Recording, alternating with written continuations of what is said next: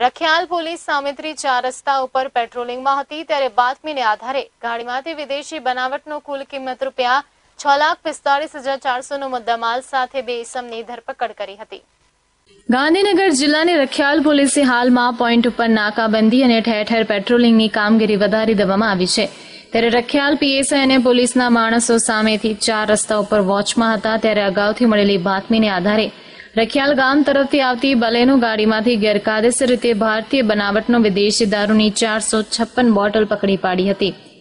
રખિયાલ પોલીસે કુલ ₹6,45,400 નો મુદ્દામાલ સાથે વિષ્ણુ કેશુભાઈ ખત્રી અને દશરથ ગુલાબચંદ ખટીકની ધરપકડ કરી હતી તેમજ રખિયાલ પોલીસે કાયદેસરની કાર્યવાહી હાથ ધરી છે।